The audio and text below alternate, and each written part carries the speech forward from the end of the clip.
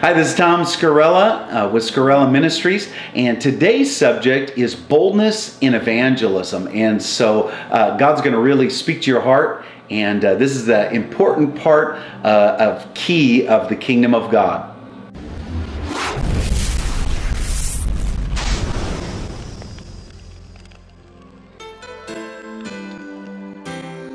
Regarding evangelism, whatever kind of evangelism that you speak about, whether it's power evangelism, whether it's pre-programmed evangelism, even servant evangelism, no matter what kind of evangelism you speak about, you need to know this, is that you have to be bold. Bold, bold, bold. If I can drill that word over and over and over to you, I couldn't say it enough. And so boldness is absolutely essential in evangelism. And what I found is this, is that if you will resist or rebel against that spirit of timidity or fear of man, what will people think? If you'll do that, you'll find out that you'll win a lot more people to Christ. So I just rebel against it.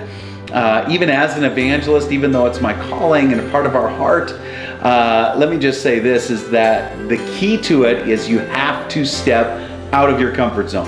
If you stay within your comfort zone, you're doomed to be captive. You're doomed to be chained there in that place. So get out of that place. Get out of that place of fear and intimidation, and just start to step out. Start to do something.